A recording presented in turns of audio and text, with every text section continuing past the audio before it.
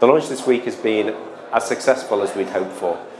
We've managed to identify some key partners in the region.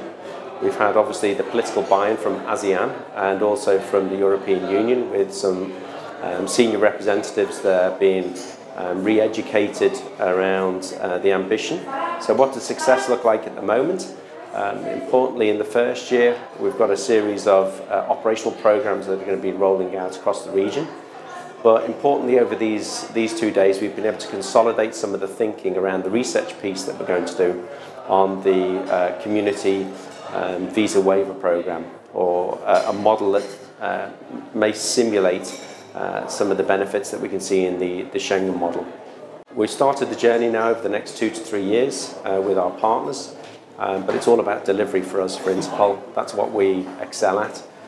Both in the operational context, but more importantly, cementing some of the partnerships in the region, bringing together a variety of policing capabilities and border security entities so that they can start developing a common understanding of what they actually want out of the development work that we're doing, and how that will play into the ASEAN master plan.